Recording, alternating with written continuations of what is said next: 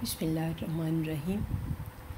Today we will discuss non-steroidal anti-inflammatory drugs. You are familiar with these drugs. Most of the time when we are having fever or we are having some aches and pains or headache, then we use Ponston, we use Brufen, we use Dicloran or aspirin or paracetamol.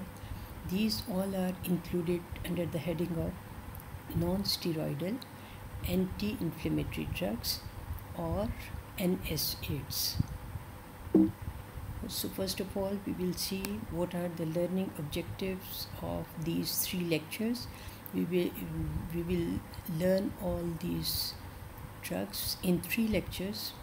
In first lecture, we will talk about aspirin. Most of the time they were pharmacological actions, and in the second lecture we will see what are the clinical uses and different adverse effects of these NSAIDs, and in the last lecture we will talk about the paracetamol, which is also included under the heading of NSAIDs, but it is having no anti-inflammatory properties.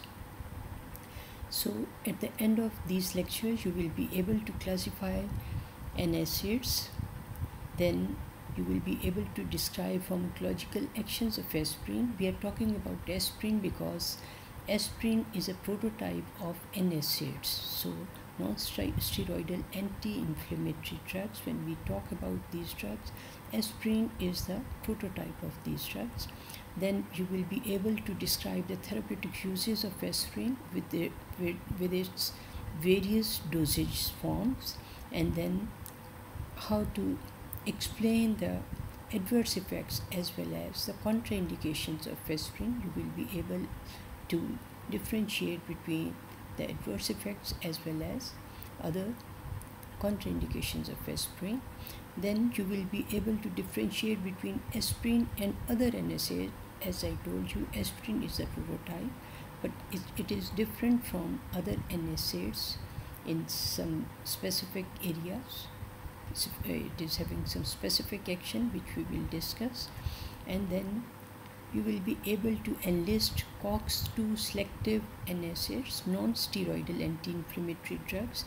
They are inhibitor of cyclooxygenase 1 and 2, and out of these we have got a group which is selective for COX-2. So you will be able to enlist COX-2 selective NSAIDs and explain their adverse effects. Then you will be able to describe the mechanism of action of acetaminophen. Acetaminophen is paracetamol. Its mechanism is somewhat different from NSAIDs, and then you will be able to differentiate between acetaminophen or paracetamol and other NSAIDs. And as we know that acetaminophen or paracetamol in high dosage or with hepatic dysfunction can lead to more hepatic toxicity. So you will be able to explain that also. So first of all, we will just review the pathophysiology of inflammation. You are familiar with this, just I am revising that during acute inflammation there is cell damage due to injury or infection. This lead to release of lysosomal enzymes from the leukocytes and release of precursors of autocoids, and their synthesis increases, and these autocoids are histamine, serotonin and bradykinins, prostaglandins and leukotrienes, and all this lead to the symptoms of inflammation, which are vasodilatation, there is redness, there is edema, there is pain, as well as there is fever. So immune response also come into play, and immune cells, they get activated by any foreign or any antigenic substances, and they try to destroy the invading organism, and or may lead to conversion of this acute inflammation to chronic inflammation by the release of interleukins, TNF alpha, interferons and other prostaglandins, and ultimately this leads to pain as well as damage to the surrounding tissue, ultimately leading to damage to the area where there was inflammation, and in chronic process there can be damage to the bones or the cartilages or other tissues. So this is again a revision, but very nice diagram showing a stimulus, and this lead to disturbance in the cell membrane. And you know that by the action of phospholipase A2 on phospholipids of the cell membrane, there is formation of arachidonic acid, and this process is inhibited by corticosteroid. Remember, when we studied corticosteroid, that synthesis of arachidonic acid from the phospholipids of the cell membrane is inhibited by phospholipase A2, and this inhibition of phospholipase A2 is by the action of corticosteroids. So corticosteroid inhibit the inflammatory process from the beginning, and after arachidonic acid formation, you can see that by the action of lipoxygenase on it, there is leukotriene formation, and leukotrienes, all types of leukotrienes, these are formulated and these are synthesized, and they also have got a role in inflammation as well as in bronchospasm. Then by the action of cyclooxygenase on this arachidonic acid, there is formation of prostaglandins, thromboxanes and prostacyclin, and this is very important because today we will discuss NSAIDs which will inhibit cyclooxygenase, and this will lead to inhibition of cyclooxygenase 1 and 2. Inhibition will lead to no synthesis of prostaglandin, no synthesis of thromboxane and prostacyclin. So effects will be seen by decreasing prostaglandin, decreasing thromboxanes and decreasing prostacyclin. And remember, this is acetyl salicylic acid, that is aspirin. So aspirin and other NSAID, they inhibit the cyclooxygenase, and this will ultimately lead to decreased formation of prostaglandin, decreasing the inflammatory process, decreasing thromboxane and decreasing ultimately inflammation and decreasing prostacyclin. So this diagram or this slide again showing the same actions of different leukotrienes and prostaglandin in inflammatory response. So what are the common effects of NSAIDs?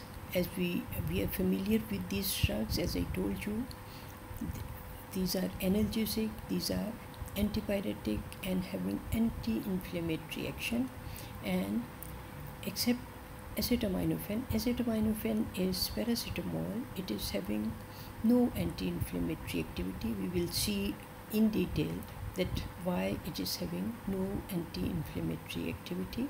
And then some shown to inhibit activation, aggregation, and adhesion of neutrophils and release of lysosomal enzymes. And you can see here some are uricosuric, having uricosuric action. But most of these NSAIDs, they are competitive and reversible inhibitor of COX enzyme, COX-1 as well as COX-2. But remember, the difference between other NSAID and aspirin is that aspirin or acetyl salicylic acid, this lead to acetylation of isozyme coenzyme, COX-1 and COX-2, and inhibit them irreversibly because it acetylate these enzymes. So aspirin, here you will remember one thing which is very important, that the difference between NSAIDs and aspirin is that it is acetyl salicylic acid, so it acetylates the COX-1 and COX-2 enzyme, which lead to irreversible inhibition of this enzyme.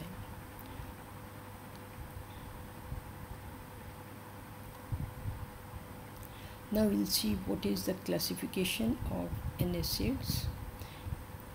NSAIDs are non-steroidal anti-inflammatory drugs. These are classified on the basis of their chemical structure, and you can memorize as such, or you can just memorize the names of these drugs.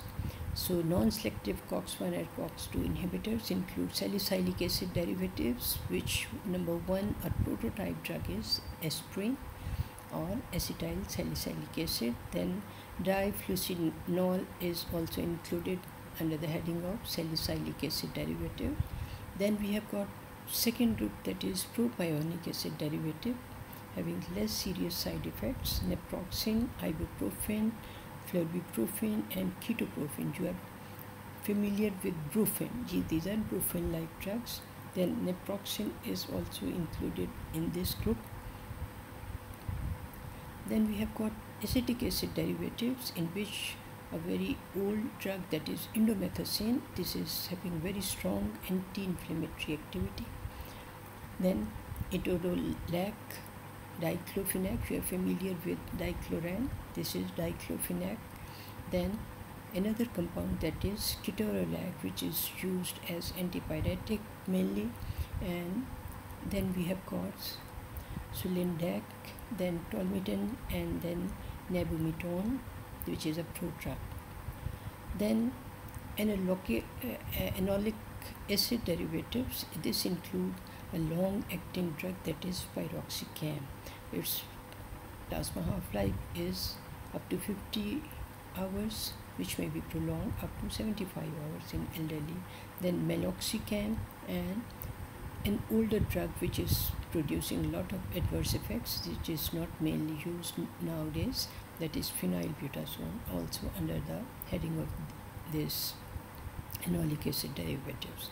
So piroxicam and meloxicam, these are longer acting NSAIDs, and these are given just once daily. Then another group is phenamic acid derivatives. This is mefenamic acid and meclofenamic acid. Mefenamic acid is Ponston. You are familiar with Ponston, and mefenamic acid is Ponston. Then meclofenamic acid, that is under phenamic acid derivatives. Then alkanones, and this include nebumetone. Then we have got another group which is a selective inhibitor of COX-2, and in this we have got celecoxib, valdecoxib, proficoxib, and atoricoxib.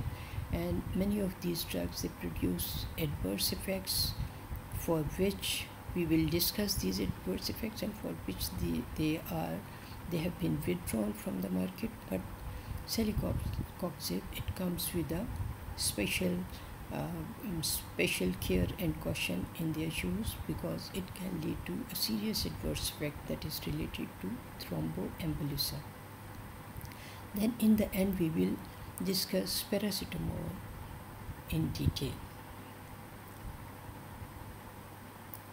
So I revise classification. You can memorize the names of the drugs, important drugs. So prototype is aspirin, then naproxen, ibuprofen, flurbiprofen, ketoprofen, indomethacin, etodolac, diclofenac, ketorolac, sulindac, tolmidine, and nebumetone. Then piroxicam, meloxicam, phenylbutazone, then mefenamic acid, meclofenamic acid, and then the selective drugs, which are COX-2 selective, celecoxib, valdecoxib, proficoxib, and atoricoxib. And in the end we will discuss paracetamol. So these drugs, they have got some common therapeutic indications and adverse effects, while different kinetics and potencies and different chemical families, as we have seen already. But the common mechanism is they are inhibitor of COX-1 and COX-2, but they show different selectivity for COX-1 and COX-2. The similarities are more striking as compared to their differences. So this diagram is showing chemical similarities. You can see the chemical nature of these drugs, as we have seen this while classifying NSAIDs, that aspirin, acetylsalicylic acid derivatives. These you can see that sodium salicylate and diflunisal. Then in acetic acid we have got ketorolac, indomethacin, tolvaptan, nebumidone, and sulindac, and etodolac, and diclofenac. This is the same classification because this is according to the chemical similarities. Celecoxib, vendicoxib, all under this heading, and then enolic acid derivatives, piroxicam, meloxicam, and in the end acetaminophen or paracetamol. This is showing the plasma half-life, having smaller plasma half-life from 1 hour up to 10 hours, and the longer plasma half-life that is up to 60 hours. You can see piroxicam, meloxicam, these drugs having very long duration of action, while diclofenac, which you are familiar, dicloran with the name of dicloran, it is given 3 times a day, while the longer acting that is given just 1 time a day. And these are intermediate acting drugs which can be given twice a day. Then this is selectivity for COX1 or COX2, more selective for COX1, unselective, and then more selective for COX2. You can see here that these are rofecoxib and all these selective drugs, valdecoxib, they are having more selectivity, but you get for COX2, while meloxicam and diclofenac also show some more selectivity towards COX2, but they can have effect on the COX1 as well. And other drugs, they are showing varying affinity for COX1.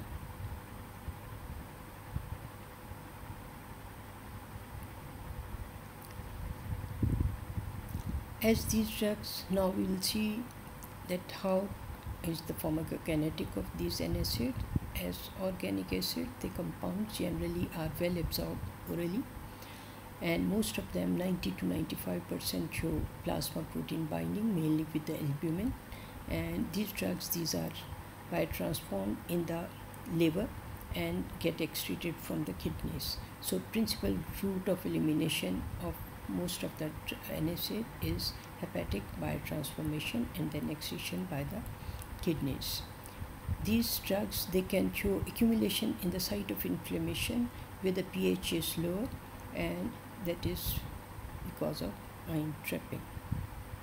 Mechanism of action, as we have discussed already, but I revise it for you, that these NSAIDs, these are inhibitor of cyclooxygenase 1 and cyclooxygenase 2, and in this way they inhibit the formation of prostaglandins. And if we talk about the prototype of drug, that is aspirin, it is an irreversible inhibitor of cyclooxygenase 1 and 2, while other NSAIDs, they inhibit COX1 and COX2 reversibly. So aspirin is an irreversible inhibitor of COX1 and COX2, while other NSAIDs, they show this inhibition which is reversible. This is again a diagram which is showing how tissue injury can lead to activation of the phospholipids and formation of arachidonic acid, and out of these arachidonic acid, leukotrienes will be formed which can lead to bronchoconstriction. But when COX1 and COX2, COX1 is constitutional while COX2 is inducible, they can lead to formation of different prostaglandins. And these prostaglandins, when we talk about their action in the stomach, these are cytoprotective prostaglandin, prostaglandin E2 protect gastric mucosa and aid in platelet aggregation also. And you can see here that prostaglandin 2, that is leading to inflammatory prostaglandin synthesis, recruiting inflammatory cells, sensitize skin pain receptors, leading to pain at the area, and regulate hypothalamic temperature control, leading to fever also. So you can see that COX-1 and COX-2 leading to formation of different prostaglandins. These are inhibited by aspirin and other NSAIDs. And you can see here again the COX-2 selective inhibitors can also inhibit the COX-2 as well as other NSAIDs and aspirin. It can also inhibit COX-2 activity and leading to decreased inflammatory prostaglandin action.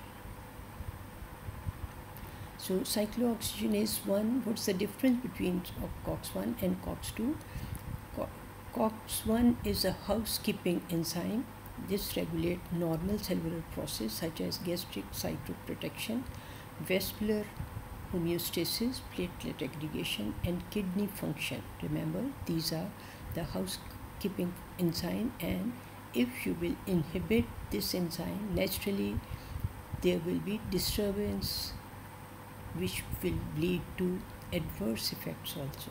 So what are the functions? Gastric cytoprotection, vascular homeostasis, platelet aggregation, and kidney function, and responsible for physiological production of prostanoids.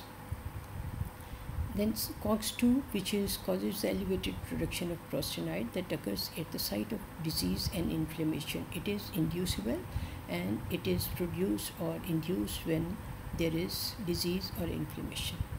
So non-selective COX inhibitors hinders normal physiological functions, whereas selective COX-2 inhibitors only block the inflammatory reaction, but it also has got other serious adverse effects which we will discuss afterwards.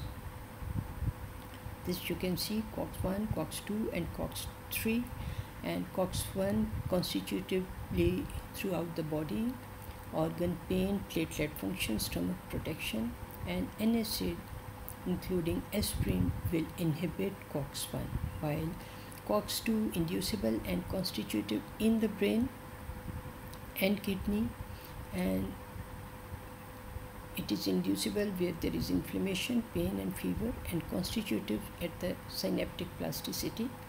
NSAID and COX-2 selective inhibitor celecoxib as well as aspirin will inhibit COX-2 enzyme.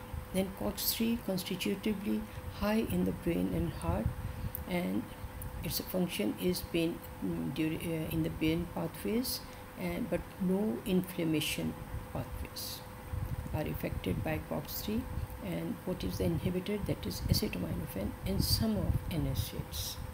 And acetaminophen, remember, it is paracetamol. Now we will come to see the actions of aspirin, the salicylates, or the aspirin acetyl salicylic acid, and in 1829 it was found from the willow bark, a tree. From the bark of a tree it was extracted, and this was aspirin in 1829.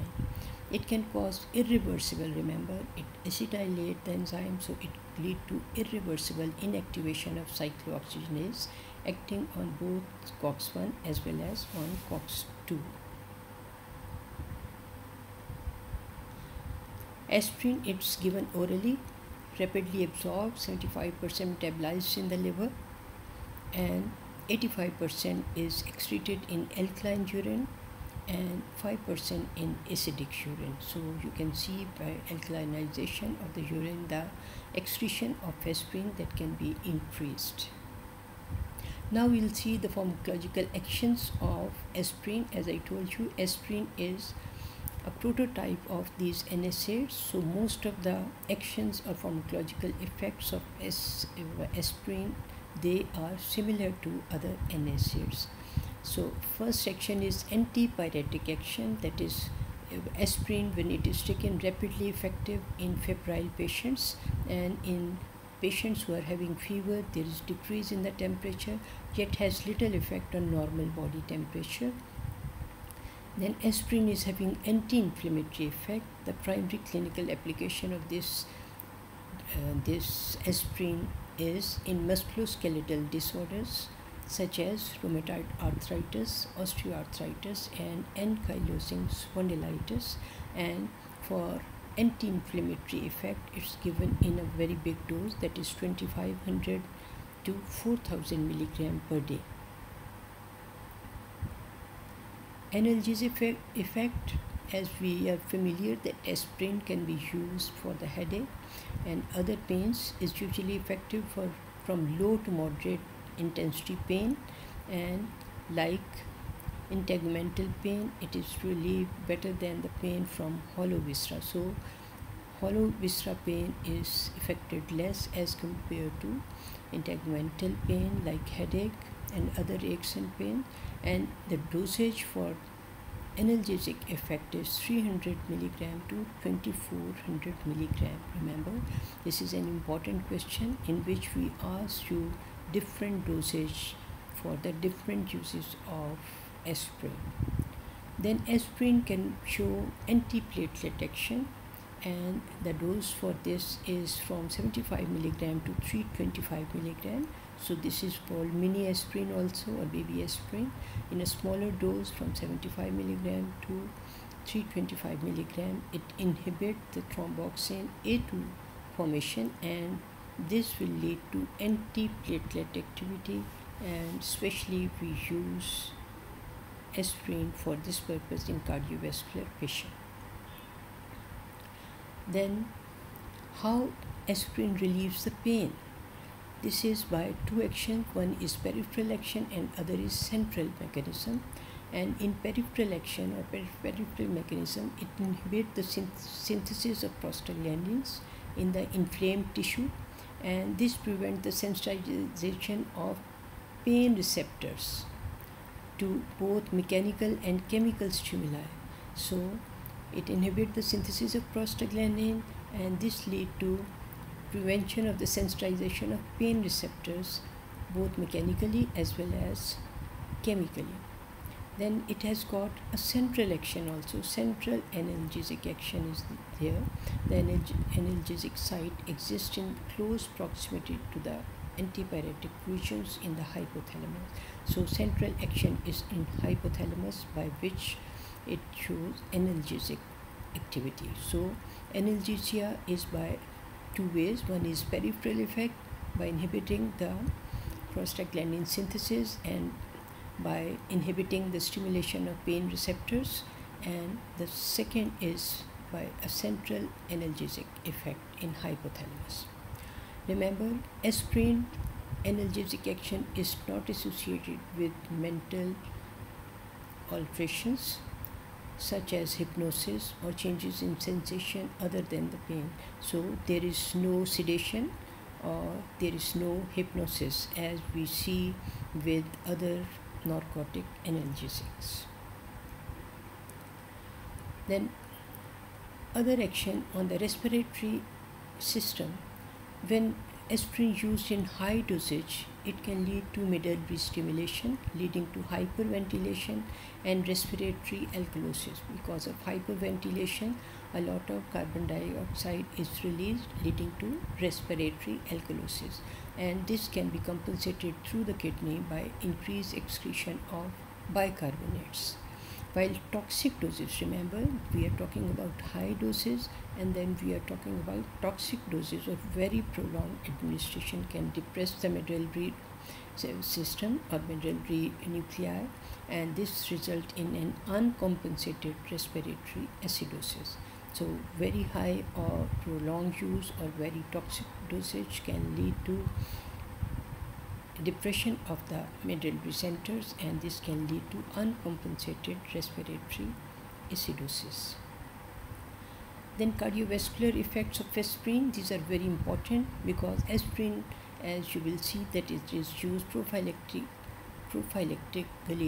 to reduce the thromboembolic events in coronary and cerebral circulation, and this ultimately lead to long-term survival and reduced frequency of second myocardial infarction because of its antiplatelet activity. This we will discuss in more detail. High doses may cause peripheral vasodilatation by exerting a direct effect on smooth muscles, and toxic doses depress circulation directly or by central vasomotor paralysis. And non-cardiogenic pulmonary edema may occur in elder patient on long-term salicylate therapy. Remember, this is with very high dose peripheral vasodilatation can occur, and toxic doses can lead to central vasomotor paralysis and non-cardiogenic pulmonary edema.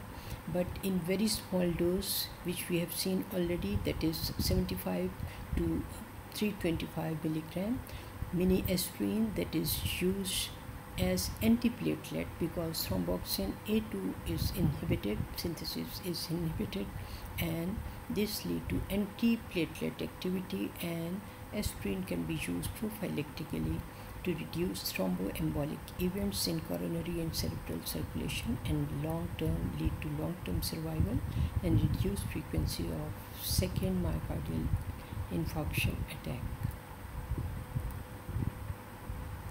Then in gastrointestinal system, aspirin is very notorious for epigastric distress. It can lead to nausea and vomiting by irritating the gastric mucosal lining, and this is because of iron trapping also, because it is an acidic drug, and this can lead to damage to the mucosa by being trapped in the mucosal lining cells, and it stimulates the chemoreceptor trigger zones in the CNS also. So it can lead to irritation of the gastric mucosa, and it can stimulate the chemoreceptor trigger zone in the CNS. So central as well as local effect can lead to gastrointestinal adverse effect. Nausea, vomiting is there. Then there can be dose related gastric ulceration, and this ulcer they can show bleeding, and there can be erosive gastritis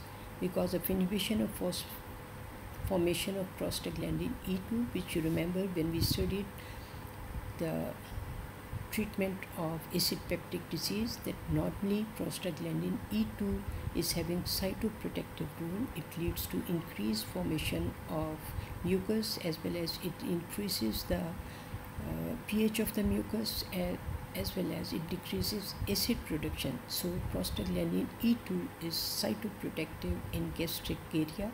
So when there is inhibition of the synthesis of prostaglandin E2, this cytoprotective mechanism is disturbed, and this lead to ultimately damage as well as to the mucosa, leading to gastric ulceration. So there will be inhibition of the gastric acid excretion, and there will be inhibition of the mucus excretion, inhibition of the bicarbonate ion excretion, and this ultimately will lead to gastric ulceration, and there can be bleeding, there can be erosive gastritis. Salicylate induced gastric bleeding is painless and may lead to an iron deficiency anemia, and slowly painless bleedings over a long period can lead to appearance of iron deficiency anemia in these patients who are on long-term therapy with aspirin. Then hepatic effects, dose-dependent hepatic damage can occur, usually asymptomatic, but in initial phases, elevated plasma transaminase levels are the key indication of hepatic insult. So if you want to go for hepatic functions, hepatic transaminases levels, they can be, and their raised level can be an indication for the hepatic damage. So you have to be careful. So dose dependent hepatic damage can be seen, and more severe and associated with encephalopathy is seen in Ray's syndrome. Ray's syndrome, we will see, we will discuss this in detail, because this is again a very important adverse effect of aspirin which appears in children, and this is very important SEQ also as well as MCQ. So your Viva question, that what is Ray's syndrome. So Ray's syndrome Aspirin and other salicylate when given to viral infections in children, then it can be associated with an increased incidence of Ray's syndrome. And what happens in Ray's syndrome? There is fulminating hepatitis with encephalopathy, and ultimately cerebral edema is there. This can be even fatal. So aspirin is contraindicated in children who have got viral infection, have got fever with viral infection. So because it can lead to Ray's syndrome, and in Ray's syndrome, two main major systems they are affected, that is fulminating hepatitis, and there is cerebral edema, and encephalopathy symptom are there. So this is especially encountered in children, and so therefore it should not be, the children having fever should not be given aspirin, rather they should be given acetaminophen instead of aspirin. Means especially when this medication is required to reduce the fever, and it is said that ibuprofen is also appropriate. But remember, in case of any viral infection with fever, when you want to decrease the fever by using any NSAID or other drug like aspirin, you will use acetaminophen. You will not use aspirin or other NSAIDs because of the fear of Ray's syndrome. And what happens in Ray's syndrome? There is hepatitis, and there can be cerebral edema or encephalopathy. Then hematological effect.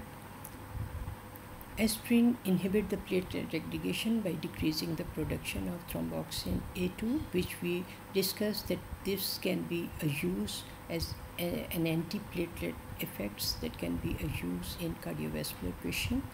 And in doses greater than 6 grams per day, aspirin may reduce plasma prothrombin levels also.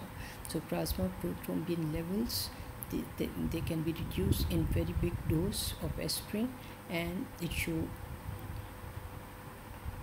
antiplatelet effect by inhibiting thromboxane A2, and so hematological effects leading to bleeding tendencies can be seen with aspirin. Then renal effects can result from salt and water retention. Remember when we discussed diuretics, as we know that prostaglandins, they are having diuretic activity as well as they increase renal blood flow. So when you will inhibit prostaglandin synthesis, this will lead to salt and water retention.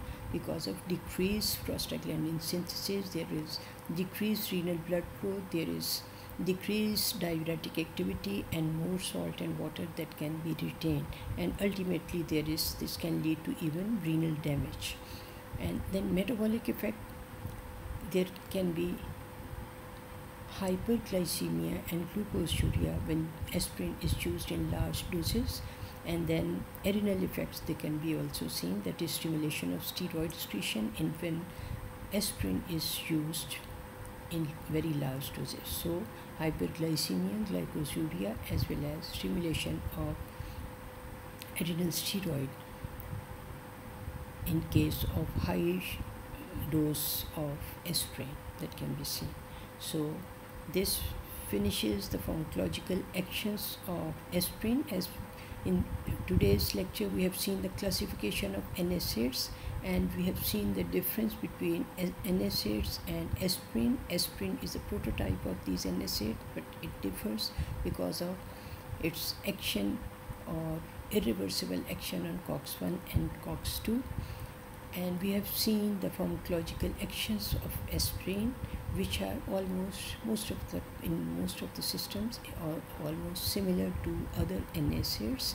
In second lecture, we will see what are the clinical uses, contraindications of aspirin, as well as we will see the other uses of other NSAIDs. Thank you very much.